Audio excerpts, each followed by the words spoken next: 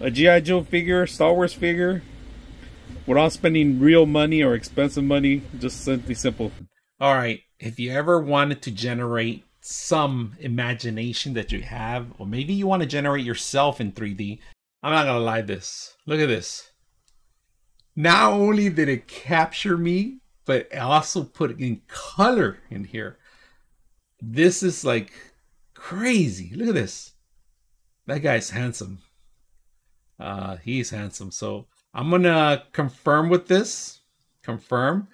And I like this. Look at this in color. So not only can I do an image, a 3D image, but I could also generate this for Unreal Engine or any other platform that I want to export this to. All right, just gonna download ourselves and print ourselves. So let's go ahead and do that. Well, look what we have here. This gorgeous guy. Ugh. Yes, I'm touching the plate. Yes, I'm touching the plate. I don't care. People make a big thing of it, me touching it because of oily hands. It's okay. We could just buy another one, so I'm not worried. But look at this. Oh, man. Look at this fine print. This guy looks like a homie.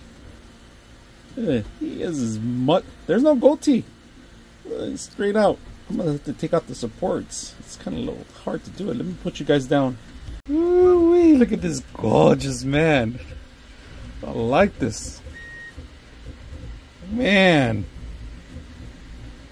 I'm in love with this guy. Ooh, look at this. Oh, they do have some of my beer here. I posted an ugly picture, so don't blame me. I was born that way. So, a little runny on the nose. I think we have to use a 0.2 to get a better image. But so far, I could use this head. I'm going to chop it off. And I could put it on any body. Any superhero body. People want to notice I didn't create them. So, awesome. This is how you make yourself into a G.I. Joe figure, Star Wars figure, without spending real money or expensive money. Just simply simple. So, hope you guys enjoy the video.